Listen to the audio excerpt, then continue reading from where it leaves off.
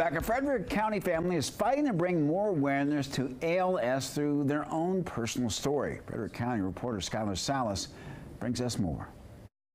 Hi, I'm April, and this is my husband, Bill, and we live in Frederick, Maryland.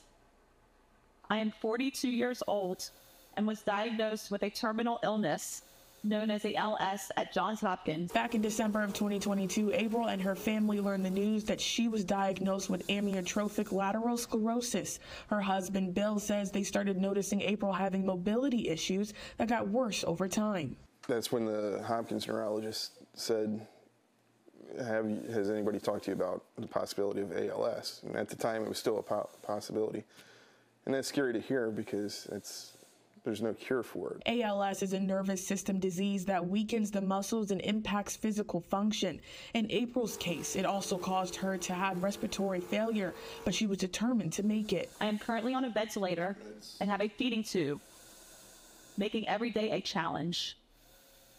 Despite the difficulties I face, I am determined to keep fighting for my family and be there for my children. Since learning of her diagnosis, the Kerners have received help from their community to try and balance their new normal. Trying to take little things off our plate that they can. We've received help with that, which little things like that mean a lot, and it goes far. Now their biggest struggle is finding a way to continue the help they have. But in the end, the Kerners hope their story will bring more awareness to ALS and create more help for those affected. It does affect everybody, because it doesn't just affect her, it affects the families as well. My hope for the future is to get additional help and for there to be a cure for ALS. Reporting in Frederick, Maryland, Skylar Salas, DC News Now.